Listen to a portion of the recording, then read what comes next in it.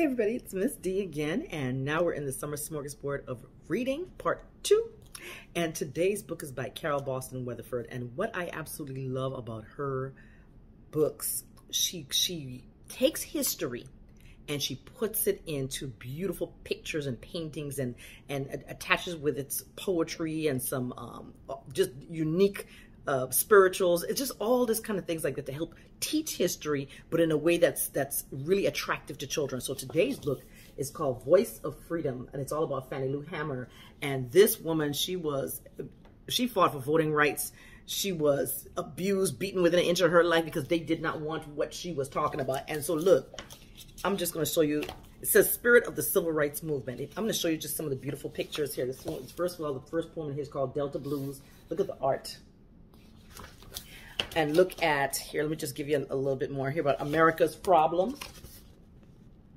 So there's your poetry on one side, and then you see the beautiful art all in between, in the middle. Now, gorgeous book, beautifully illustrated, okay?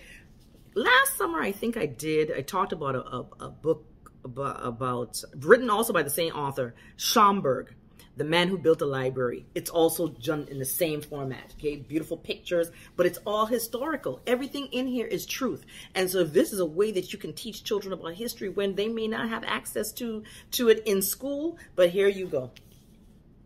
And I'm gonna come back throughout the summer with a couple more historical books like this that are graphic novels that are in formats like this with art and poetry, so that we can teach our children even if they never learn it in school. They know it, okay? All right, guys, that's all I have for today. I will be back with another book in the Summer Smorgasbord of Reading. In the meantime, keep on reading. Have a great day.